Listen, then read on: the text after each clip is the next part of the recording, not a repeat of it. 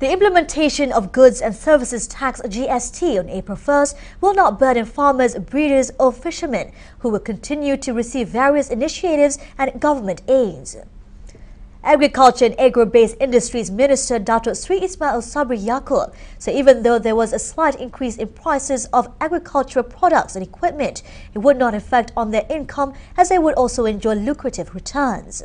GST will not bring about a huge impact that can cause a big price hike for the farmers and breeders, as many of them have already purchased their machinery on a long-term basis. He added although GST is imposed on pesticides and fertilizers, government will continue to provide aids to small farmers from time to time in order to increase their yields.